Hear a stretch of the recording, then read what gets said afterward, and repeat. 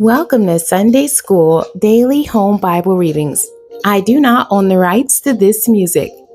Today's topic is the steadfast love of God. It's coming out of Jeremiah chapter 32, verses 16 through 23.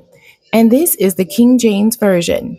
Now when I had delivered the evidence of the purchase unto Baruch the son of Neriah, I prayed unto the Lord, saying, Ah, Lord God, behold, thou hast made the heaven and the earth by thy great power and stretched out arm, and there is nothing too hard for thee.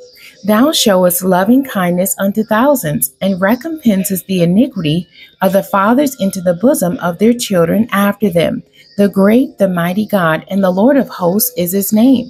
Great in counsel and mighty in work, for thy eyes are open upon all the ways of the sons of men, to give everyone according to his ways, and according to the fruit of his doings, which has set signs and wonders in the land of Egypt, even unto this day, and in Israel, and among other men, and has made thee a name, as at this day, and has brought forth thy people Israel out of the land of Egypt with signs and with wonders, and with a strong hand, and with a stretched out arm, and with great terror, and has given them this land, which thou didst swear to their fathers to give them, a land flowing with milk and honey.